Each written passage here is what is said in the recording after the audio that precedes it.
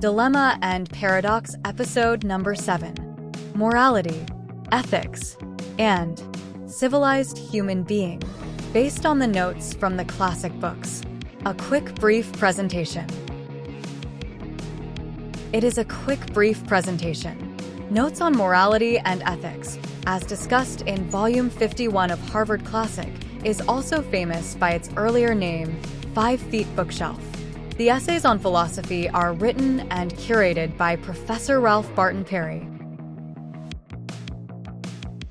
Ethics and morality are exercised by an individual of his choice and volition. It is practiced more if there is a rule of law and order, and the order of the law, i.e. state.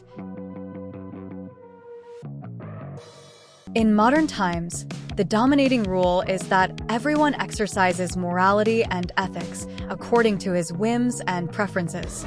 If the viewers approve this version, then kindly push the like button.